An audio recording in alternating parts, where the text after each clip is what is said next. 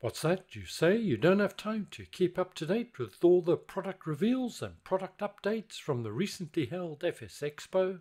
Well, no problem. Here's your 10-minute summary. Welcome to the Sim Hangar. My name's Mark. Thank you very much for watching, and let's get started after a quick word from this video sponsor.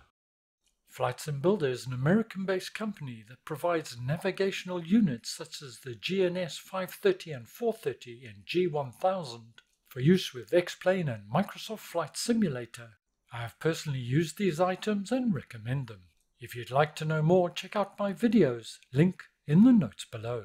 These Flight Sim peripherals allow you to take advantage of the pop-out panels available. In the case of Microsoft Flight Simulator, it's auto-configures, and anything you can do in Sim, you can do with these units, and provides great tactile feedback, including twin rotary dials and push buttons, very reasonably priced in comparison to the competition.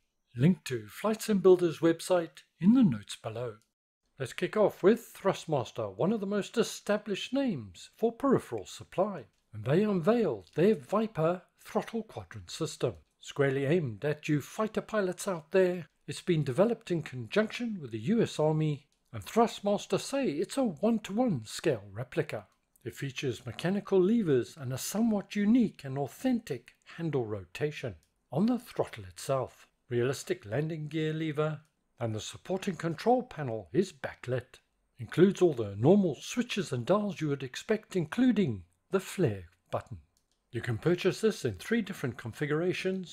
The Mission Pack, which includes the throttle and panel, that's going to be around $530 US. The throttle quadrant system on its own for around $330 US. Or if you've already got a throttle, you have the option just to purchase the panel for $250. Pre-orders starting in August. First shipments expected in October 2023. FastCow Simulations, a developer I'm not familiar with, to be honest, announced a new helicopter coming to Microsoft Flight Simulator 2020 in the very near future. It's the Corsair 8. Apologies if I've butchered that name. According to FastCow, it will feature highly detailed internal and external modeling and textures, with some depth to the system simulation. Due for release soon. Pricing details still to be announced. If you're growing frustrated by the lack of realistic ATC within Microsoft Flight Simulator, well, beyond ATC, maybe a product you should be looking at. Developer says this will be released soon, utilizing realistic voices via AI with 100 regional accents, I'm assuming at this stage all in English, voice recognition, interaction with AI traffic, and inbuilt support for FSLTL and Just Flight's FS traffic. It'll also feature SimBrief integration with dynamic SID and star selection, as well as IFR and VFR support. Worth keeping your eye on this one. If, like me, you're an ex-FSX or prepared user, then the next one from A2A is what we've been waiting for. It's their Comanche 250, featuring their unique AccuSim support. If you're not familiar with A2A simulations, they are the producer of the highest quality aircraft with a singular, no dogged approach to realism. In my opinion, they're right up there with PMDG in terms of attention to detail. This product is currently under beta test and should be available to PC users in the not too distant future. Pricing still to be confirmed, but don't expect it to be a bargain price. But if only the best will do for you, well, this may be on your list. A2A simulations have been a long time coming to Microsoft Flight Simulator. I understand they also have another 1 or 2 aircraft in development, all of which are expected to use the AccuSim, which enhances both flight model and other external factors. Come on A2A, get it out.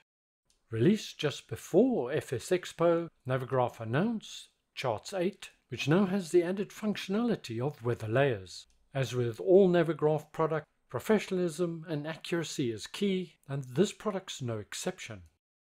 Anybuilds, a developer growing in importance in the sim world, announced their next product. It's the Airbus 300-600. This bird is a classic, and from the previews we've seen, well, the detail looks, well, stunning. No confirmed dates yet for the Microsoft Flight Simulator release, but the A300-600 for X-Plane has been out for a while now. You've probably heard of ViniBuilds before. They work in partnership with Microsoft Flight Simulator and provided the Airbus 310 for the 40th anniversary edition. From what we can see here, well, texturing seems to be top-notch. Now I'm aware we're not looking at the finished article yet. Pricing and release date still to be confirmed, but definitely slated for a 2023 release. Something many of us have been waiting for, an update from Honeycomb Aeronautical. New product coming out is the flap kit, which includes both Boeing and Airbus, designed for the Bravo throttle quadrant and available for $30 US. Product shipping July or August. Nikki from Honeycomb advised that production had started on the USB-powered hub, something I'm interested in. Built for flight simulation with a guaranteed 5 volts per port. This is a powered USB hub designed to stop those USB ports shutting down mid-flight. Price $50 US. Should be available for pre-order soon. Something I was unaware of, they're introducing a flight chair with removable armrests. But of more importance to many of us, what's happening with the Charlie rudder pedals? We've experienced delay after delay. Honeycomb reported they continue to have component supply problems, delaying production. Nikki stated categorically he's not willing to compromise on the quality of the internal components.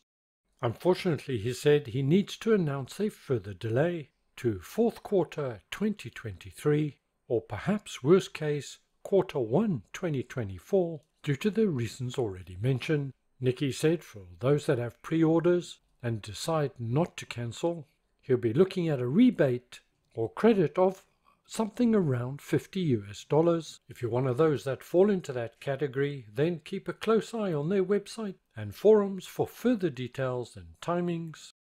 Honeycomb also announced the Tango Foxtrot flight stick and throttle is on pause until further notice and resolution of the supply chain issues.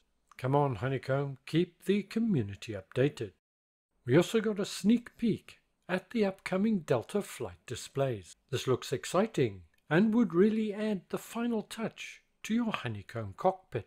Using bespoke developed software, these panels are designed to carry out multiple functions, come in 2 sizes, 12-inch and 7-inch, allowing users to mix and match depending on the aircraft that they're flying. These displays, which are operated via Wi-Fi, will have 2 rotary knobs, single rotary at the top and a dual rotary on the bottom, from G1000s through to military configurations. But what's really interesting is they have a sensor built in, which is in effect a proximity sensor. So here we have a classic airliner setup, but note the autopilot is missing. Move your hands closer to the screen and they automatically change to show you the autopilot functions. Pull your hands away again and your normal displays are shown. This is a very cool feature. Delivery periods unknown. SoFly announced a new add-on for Microsoft Flight Simulator. It's Animals. Other than a teaser trailer, very little other information was available, but in principle this will populate your world with animals, and the type of animals will depend where in the world you are. So you get pandas in China and lions in Africa, as well as whales in the ocean. Check out their website, link in the notes below for further details. A joint Microsoft and Asobo presentation was provided. I've done a separate video on that covering Flight Sim 2024. Link to that video in the notes below. Just Flight announced a development update on their Airbus 300 B4 Professional, and I've subsequently issued a teaser trailer for this upcoming aircraft. And I must say that the texturing and level of detail really looks superb. As this aircraft will form part of their professional series, there's going to be some considerable depth to the systems, and from what we can see, I think it'd be safe to say very few if any shortcuts have been taken on this one. This is one I'll certainly be keeping my eye on. It could be a cracker. At FSExpo, the fly-by-wire team were giving a short demo on the A380, which remains in development, Release date is not known, but I'm going to guess it's early 2024. And based on their previous contributions, well, this is one to look forward to. Be great to see those A380s in our virtual skies.